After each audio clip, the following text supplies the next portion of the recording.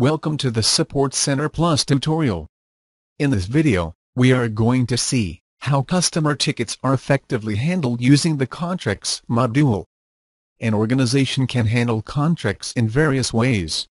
You may have support contracts, service contracts, or offer a warranty for the products purchased. Contracts constitute the binding relationship between an organization and its customers through an agreement.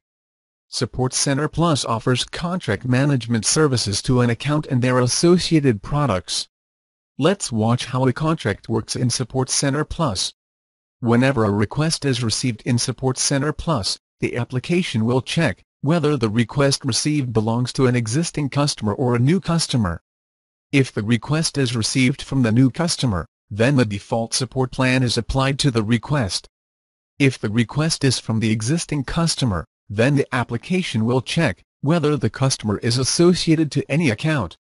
If the customer belongs to an account and the request raised pertains to any product associated to that account, then the contract associated to the product is identified and applied to the request.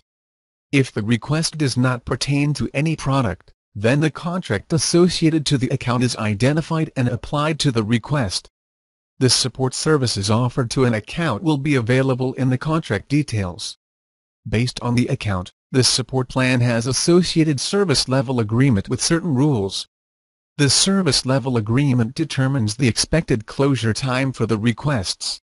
Based on the due-by time determined, the support rep resolves the request. Contracts can be created for an account having single or multiple products in the same time periods or different time periods. Each product associated to an account can have multiple contracts with specific time periods as well.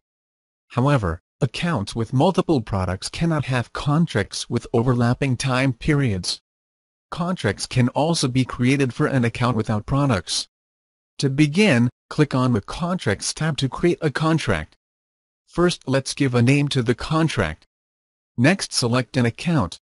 Then select the active period for the contract, which denotes the service time period. The contract can be applied to all requests raised by the selected account, or to specific products. Now select the support plan. The support plan determines the support type offered to the customer. The support plan can be configured under the Admin tab, where you can select the service type as fixed, hour-based, or incident-based. Different cost types such as normal rate, holiday rate, after operational hours rate and weekend rate can also be defined in the support plan. Once the support plan is configured, it can be associated to service level agreements with certain rules. On selecting the support plan during the contract creation, the corresponding service type and SLA details are populated automatically.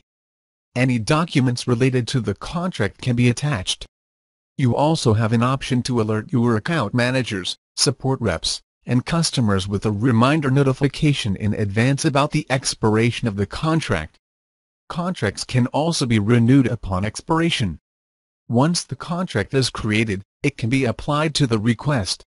On selecting the customer details, the application will automatically pop up the active contract along with the contract expiration date, and remaining hours or incident left on the contract. Once the request is recorded, the contract applied to the request can be viewed under the Account Info tab.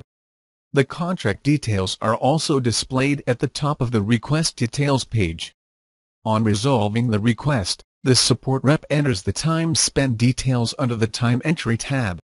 The hours or incidents added as the time entry is automatically deducted from the contract, and the remaining hours or incidents can be viewed in the Contracts Details page.